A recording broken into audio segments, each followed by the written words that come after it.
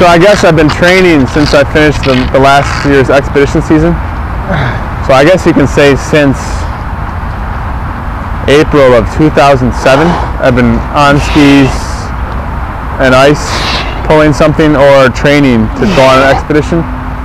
So in some ways, I skied to the South Pole 57 days, December and January of this past winter. And so that's like training for this as well. I mean, I lost a lot of weight and it was rigorous. I had to recover, but I've basically been pretty constant.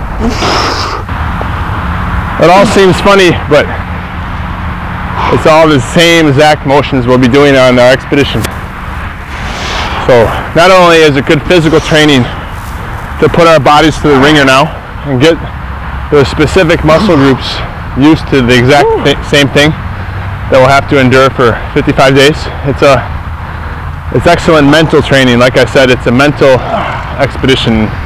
And how we approach these challenges really determines our daily happiness on the ice and our ability to tackle the unknown and that sort of thing. So to go through this training where you're actually doing the same motions, it creates positive mental imprints that make doing these activities on the ice kind of routine, and it's very important. Not to think too much, just do what you've been trained to do.